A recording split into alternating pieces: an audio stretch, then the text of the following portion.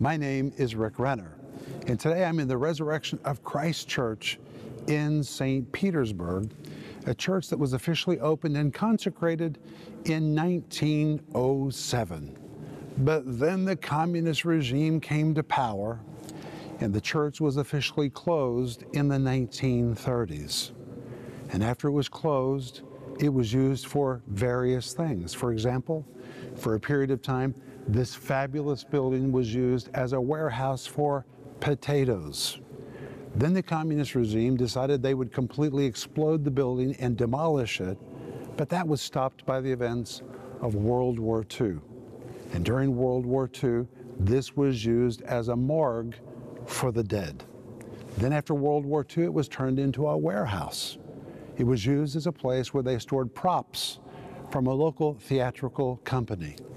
This basically became a big warehouse, and it fell into ruin. But finally, it was reopened in 1997 as an official museum. And truly, it is unique, unlike any other church. The walls of this church are covered with more than 71,000 square feet of beautiful mosaics, which are created in a mosaic workshop right here in St. Petersburg. And the mosaics tell the story of the life of Jesus. Jesus casting out a demon. Jesus healing the woman with the issue of blood.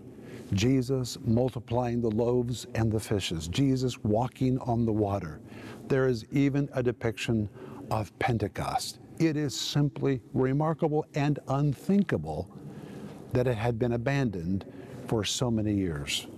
But today, it has been splendidly restored.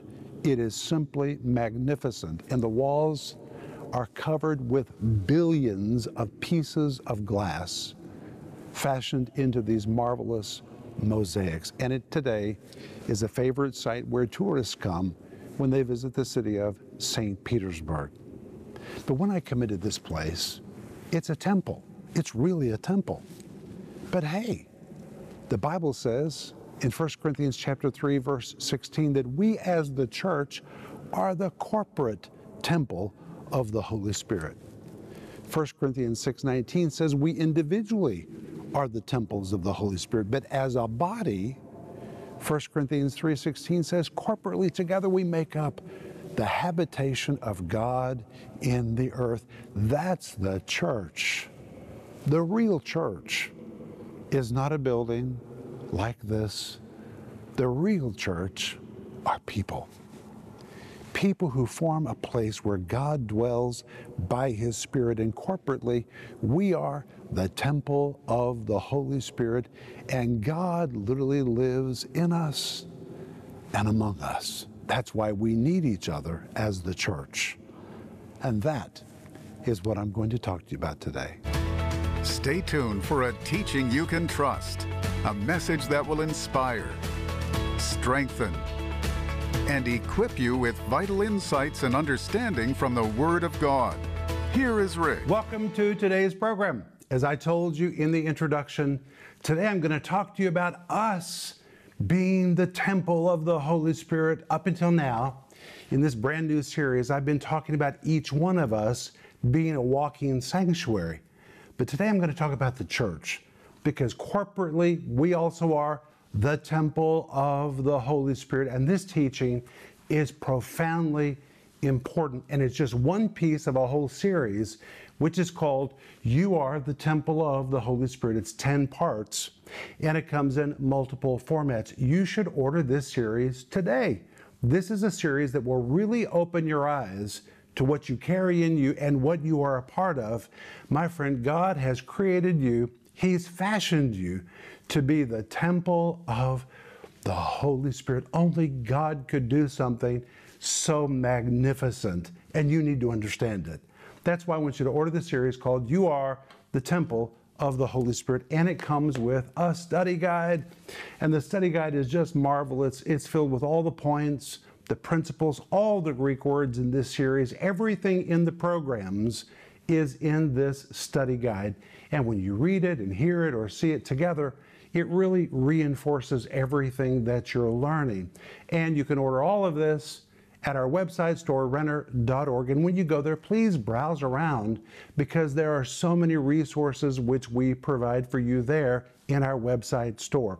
And we're also offering you right now my book, which is called A Life Ablaze. You can keep your fire burning your whole spiritual life. You do not have to lose your fire along the way. You can start on fire, stay on fire, and end up on fire. My friends, that's the will of God for your life, for you to be a life ablaze. And in this book, I deal with the 10 essential fuels you have to be injecting into your flame for your fire to keep burning. Don't lose your fire. Stir it up. And this book will teach you how to do that. And I want to tell you that if you need prayer, we're here for you. We really long to pray for you. We as a ministry are very committed to praying for people who contact us. And if you contact us with a prayer need, you can be sure we will sincerely pray. Either write us or give us a call. And as soon as we hear from you, we will agree with Jeremiah 33:3, which says, "Call unto me, and I'll show you great and mighty things that thou knowest not." We will call out to God with you and believe for Him to do mighty things on your behalf. So give us a call or send us an email. And if you're not a partner, please pray about becoming a partner with our ministry. A partner is someone who regularly financially supports the ministry, joining hands with us so we can take this teaching of the Bible to people all over the earth. People everywhere are crying out for God to send them someone who can bring them teaching they can trust. That's our job. And when you become a partner, you help us take the teaching of the Bible to people all over the world. And if you're already a partner, I want to say thank you, partner. You're making a difference in other people's lives. And if you become a partner today by going online or giving us a call, we'll immediately send you a couple books as our way of saying welcome to the partner family. We'll send you Denise's book called The Gift of Forgiveness and my book called Life in the Combat Zone. We're not prophesying a combat zone to our partners. Most people are already in some kind of a combat zone. They need to know how to get through it. That's why the subtitle says, How to Survive, Thrive, and Overcome in the Midst of Difficult Situations. And this book is dedicated to partners. So when you become a partner, we'll send it to you, both of these. But today I want you to reach for your Bible. We're going to return to our anchor verse. I have my Bible. I hope that you have yours. And our anchor verse for this series is 1 Corinthians chapter 6, verse 19, where Paul is writing to the Corinthians. And he says, "What? Know ye not that your body is the temple of the Holy Ghost, which is in you, which you have of God, and you're not your own?" The reason Paul wrote this to the Corinthians is because they were doing things they shouldn't have been doing. They were going to see prostitutes. They were going to places of sin. And Paul said, "What?" In fact, when you read this in the Greek, it is an exclamation. What? What is this? How is this humanly possible? What? Know ye not that your body is the temple of the Holy Spirit? In Greek, the word know is the word oida. It carries the idea of a comprehension. The word not is the emphatic version of the word know. Paul is literally saying, do you not know? Have you not gotten it yet? That your body is the temple of the Holy Spirit. The word body in Greek is the word soma, and it refers to the physical human body. My body has become the temple of the Holy Spirit. That means I need to treat it like it is the temple of the Holy Spirit. Your body is the temple of the Holy Spirit, and the word temple is the Greek word naos. The word naos describes a highly decorated shrine. Just imagine vaulted ceilings, marbles, stones, gold, silver, rich embellishments. All of that would be in this word naos, here translated as the word temple. And as I've told you, it is the same word used in the Old Testament Greek Septuagint to describe the innermost parts of the temple in Jerusalem, or the Holy of Holies. And here Paul is saying, do you not understand who you are? How can you do the things you're doing if you really know who you are? You're the temple of God. The temple of God can't do the things that you're doing with your bodies. You shouldn't be going where you're going and doing what you're doing. Don't you understand who you are? You have become the naos, the temple of the Holy Spirit. You are the walking sanctuary of God. The Holy of Holies is right here. God does not dwell in physical buildings. He lives inside us. And if our eyes were open to see our spiritual interiors, we would be dumbfounded to see the lavish ornamentation of God inside us. In fact, what God has constructed in us is so magnificent that God said, that's my new Holy of Holies. I'm going to live right there. And God moved in us by His Spirit. And that's why Paul goes on in verse 19 and says, what? Know ye not that your body is the temple of the Holy Ghost, which is in you? That word in Greek is the word in. It means literally in you. This is where this treasure is located, which you have of God. Ye have in Greek is a form of the word echo, which means to have, to hold, or to possess.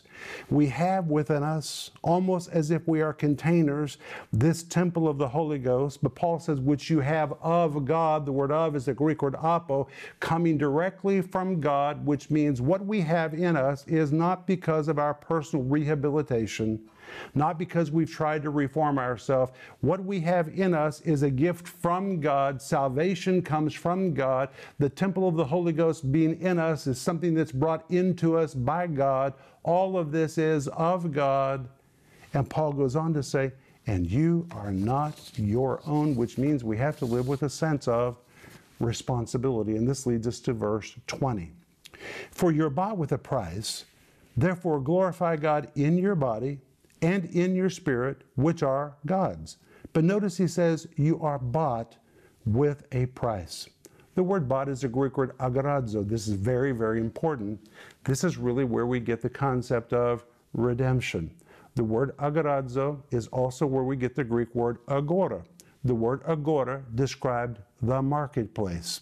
But when you use the word agora in context of redemption, it has to do with the slave market. Well, the slave market in the first century was a disgusting, deplorable place where human beings were put on the auction block and they were sold. Slaves were abused, they were traded back and forth between their masters, and they were sold into slavery for the rest of their lives. This word agora and the word agorazo, here translated bought, are really connected. And the Bible's teaching us that when Jesus came into the world, He came into the world and entered into Satan's slave market where all of the human race was bound and sold in sin. That's precisely what the Bible tells us in Romans chapter 6. We were all the servants of sin. We were sold into sin. Sin was our master. The devil traded us from one form of bondage to another, to another, to another, slapping us around, trading us around, until Jesus came. And Jesus paid the ultimate price to redeem us, to buy us out of that disgusting slavery to sin. And Paul says, you're bought with a price. The word price is the Greek word time, which describes something that is costly and extremely valuable. And the Greek would be better translated, you were bought at a great price. The price paid for you is the highest price ever paid for a slave. Jesus gave His life. He gave His own blood to purchase you and to purchase me. So Paul says, therefore, in Greek it says, consequently, as a result, in response to what He has done for you, therefore, glorify God in your body and in your spirit, which are God's. The word glorify, the Greek word dokazo, from the Greek word dokeo, which really is the word which means to think, which means we need to really put our mind to how we're going to glorify God in our life. You can't be lazy about it or lackadaisical or just hope that it happens. The word glorify really is from the word dokeo. It means to think, to estimate, to appraise, to give real weight and consideration to. You have to really determine how you're going to glorify God. You've got to put your mind into it. That's so very important. It says, therefore, glorify God in your body and in your spirit, which are God's. Well, most people would say, well, I already glorify God in my spirit because that's where God lives. And that's true, He does. You are the temple of the Holy Spirit. But this verse also says you're to glorify God in your soma, in your physical body because it's no longer yours. It now belongs to Jesus. Jesus purchased you. He purchased your spirit. He purchased your body. He purchased your mind. He purchased you, and you are no longer your own. Say amen. So this verse commands you, as a result of all of this, to really put your mind to it and determine how you're going to glorify God in your body and in your spirit, because they are God's. But hold on. When you jump back over to 1 Corinthians chapter 3 and verse 16, Paul talks about the corporate body of Christ. Listen to what he says. Know ye not that ye are the temple of God, and that the Spirit of God dwelleth in you? But in this case, he's no longer speaking to the individual, but he's speaking to the church at large. Just like each of us are a walking sanctuary, we corporately as the church make a magnificent sanctuary for the Spirit of God.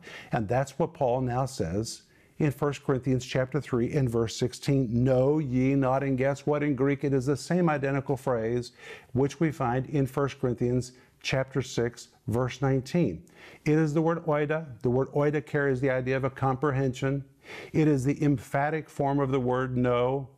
When you put it all together, don't you get it? Have you not yet comprehended? Do you not understand that you corporately as a church are the temple of God?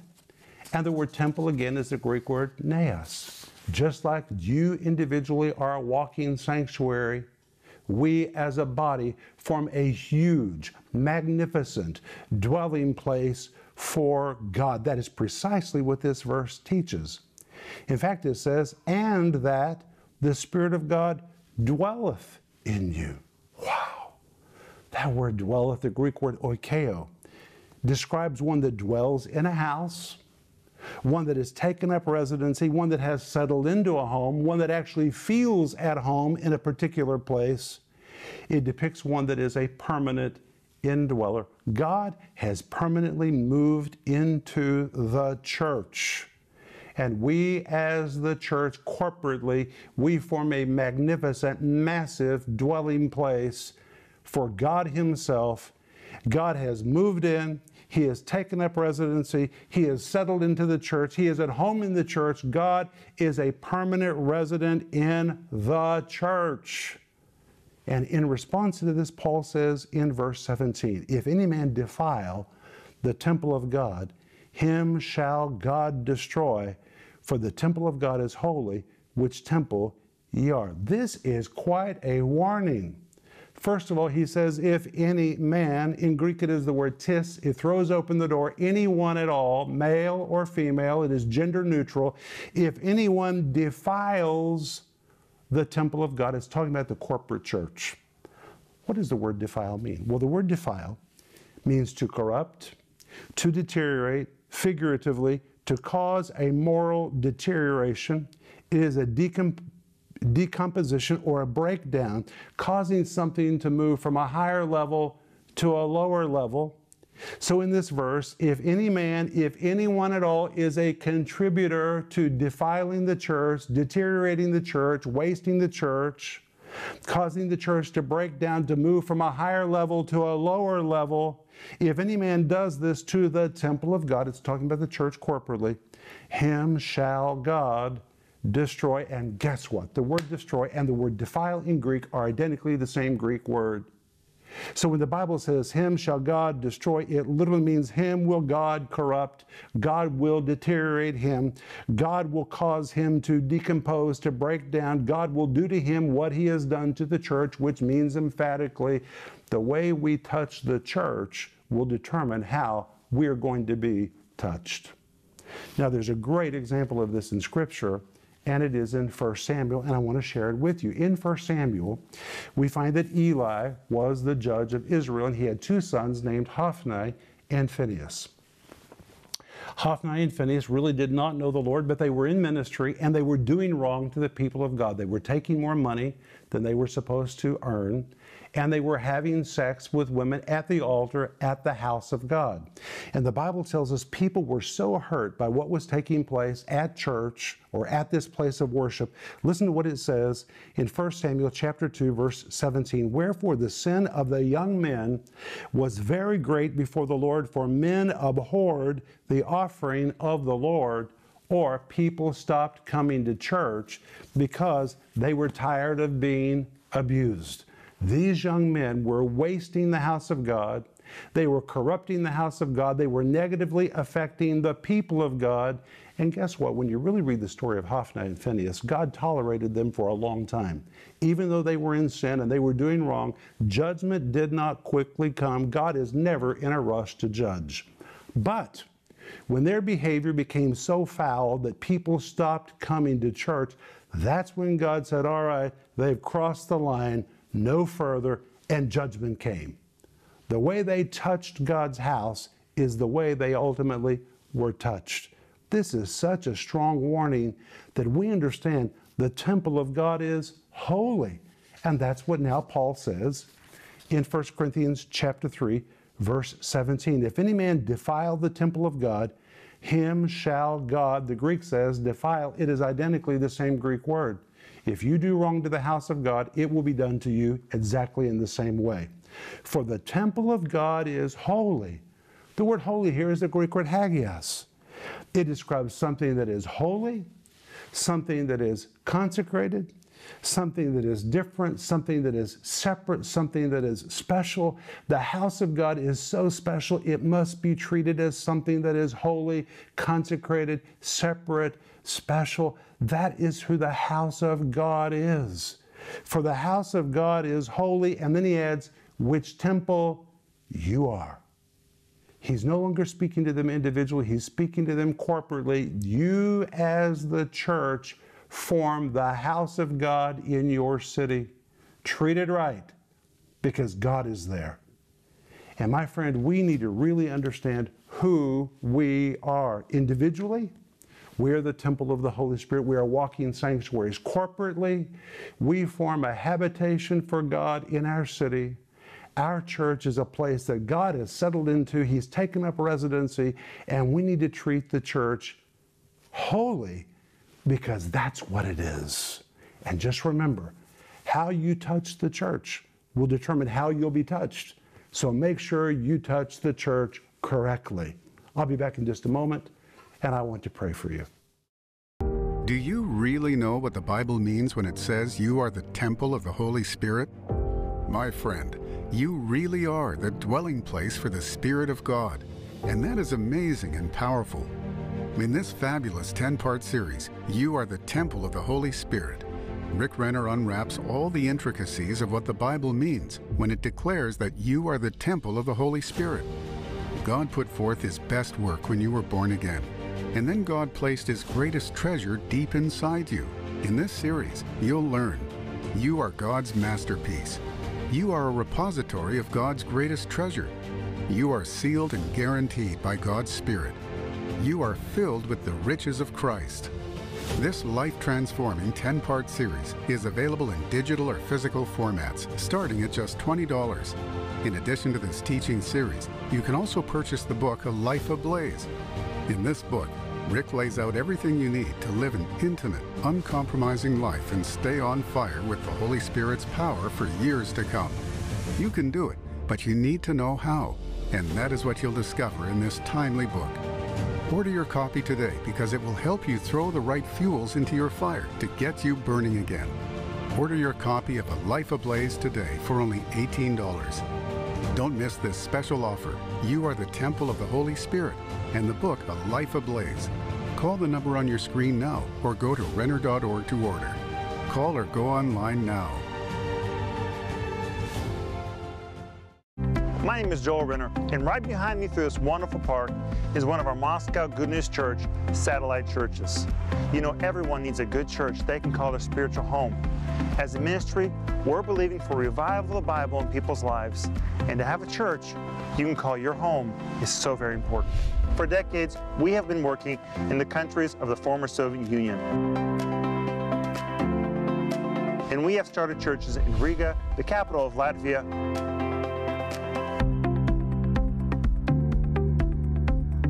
Moscow, the capital of Russia,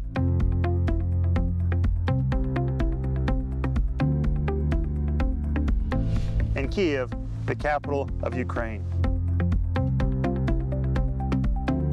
Every city where we have opened a church has brought its own similar and unique challenges, but the goal has always been the same: to spread the gospel of Jesus Christ. We have also started an online church that is touching people in countries we have never been to and people we could never reach. People all over the world need the gospel, and we are so glad that our online church is an answer for them. After we dedicated the Moscow Good News Church building, we started taking churches to other regions of Moscow, and now we're opening satellite churches all over this wonderful city. Moscow is huge, and we need to take the gospel to as many people as possible in our wonderful city. One way to do this is by opening satellite churches so that people all over Moscow have a good spiritual home. If you're one of our partners, I want to say thank you from the bottom of our heart. Spreading the gospel is so important. People need to hear the gospel of Jesus Christ just like you did one day. If you're not one of our partners, I want to invite you to become one. Would you please consider supporting us financially so we can continue to spread the gospel of Jesus Christ all over the globe? It is so important. Please call or go online to Renner.org to give. Through your generous financial support, we can continue to make a huge difference in people's lives around the world. Thank you for joining me for today's program. We've been looking at what it means to be the corporate church. We as the church are the temple of God. And the Apostle Paul tells us in 1 Corinthians chapter 3, verse 16, that God has settled into the church and made himself at home in the church.